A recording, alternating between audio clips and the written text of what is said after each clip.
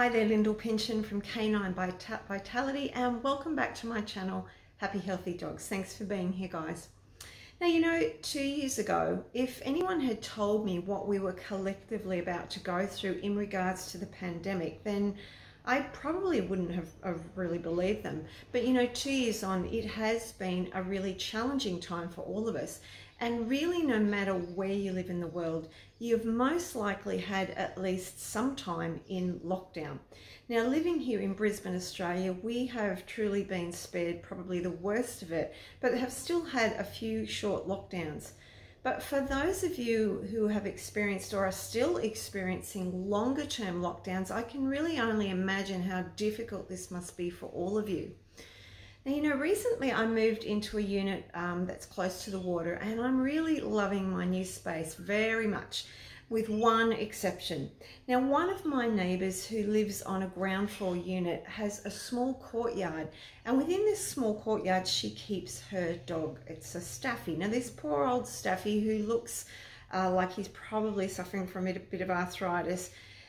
He's a very, very stressed dog due to the fact that he's kept in this really small yard on his own all day with very little interaction from the owner or anyone else.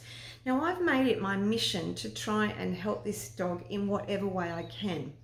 But it really hit me in a way that I wasn't expecting. I hear of situations like this in my work quite often, but having to watch this poor dog cry nearly all day for his owner made me think about the lockdowns that we've all been going through in the recent times, and how so many animals are in lockdown situations for their whole lives. As humans, we value our freedom and the ability to make our own choices. And when those freedoms and choices are taken away from us, we understandably become quite frustrated and angry, along with a whole gamut of many other emotions.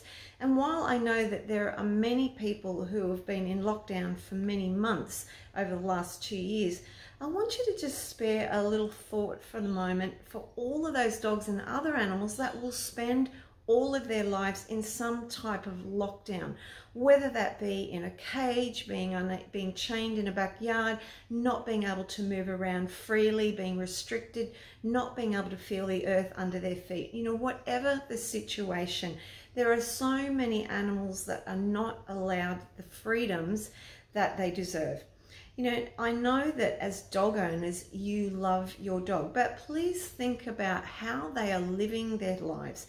Are they able to have freedoms and choices within their current living situation? Are their lives enriched by being able to get out and experience the world in different ways and in different situations?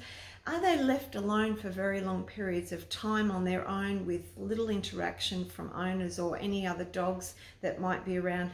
There are so many ways that we can improve the lives of our pets by being mindful of the fact that they are sentient beings that deserve respect, love, and the ability to express themselves as the animals that they are. So next time, guys, you stress about being in a lockdown, I really do feel for people who are in lockdown situations, but also please remember all of the many animals that today don't have the ability to get out of the negative lockdown situations that they might find themselves living in. Thank you for being here today, guys, and just listening to my thoughts. I just felt moved to put this out there today. I hope that you're doing okay wherever you are, and please remember that all animals deserve respect, love, and the freedom to be themselves. If you enjoyed today's little short video, guys, please give it a thumbs up, share, and subscribe to the channel for more upcoming content. So have a good day, guys. I will talk to you very soon in my next video. Bye for now.